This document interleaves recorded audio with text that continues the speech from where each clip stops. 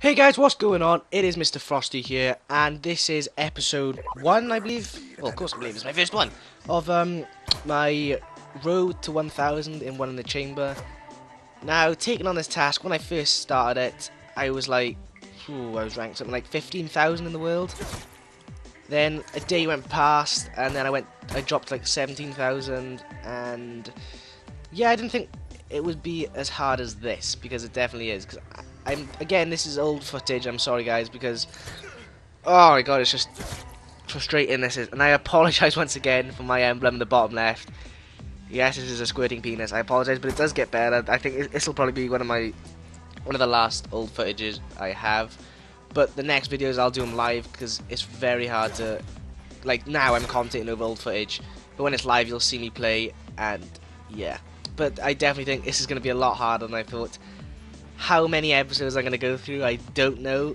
It's going to take a while. I thought it'd be a little easier because I was winning, like, first match I won, I went to like 15,000, I won another one, I went down to like 12,000, and then obviously I went to sleep, the day passed, and then I went to like 17,000, and then something like, I think it was today, I might have gone on One in the Chamber, and I won from 17,000, but I only moved down like 100 places.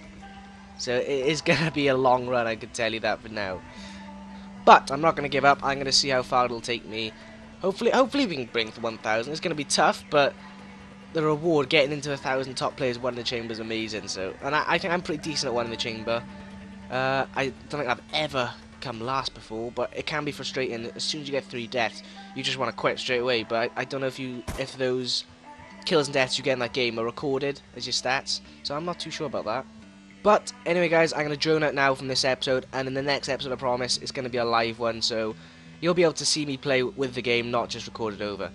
Thanks for watching this video, guys. If you like it and subscribe, it would be amazing, because my FIFA series I did, the feedback response I got on that was catastrophically amazing. The amount of likes I had in my videos and subscribers. A lot of people have been telling me carry on with the series. It's just been huge, and if I get the same response in this Call of Duty One in the Chamber, that'd be amazing. Anyway, guys, thanks for watching.